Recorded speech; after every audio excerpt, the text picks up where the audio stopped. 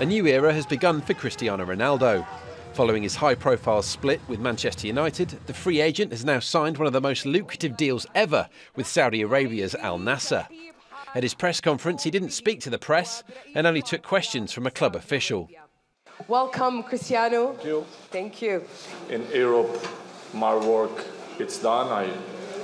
I won everything. I played in the most important clubs in Europe, and for me now it's a new challenge. What are you hoping to achieve on and off the pitch in Saudi Arabia?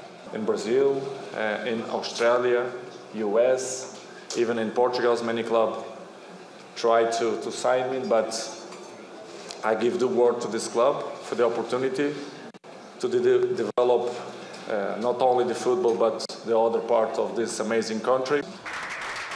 Ronaldo's salary is the highest in football history, around $206 million a year, which boils down to $25,000 an hour, $7 every second. He's the best player in football history, so it's normal he becomes the player with the highest salary in the world. There's no doubting Ronaldo's commercial pulling power.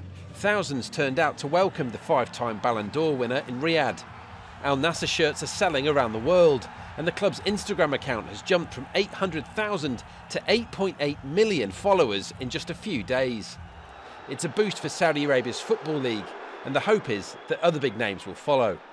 Who knows, maybe that we might get in Messi, maybe Zlatan Ibrahimovic, any of these players that you would normally see go towards previously China, previously Qatar, or until now to the United States of America for the MLS.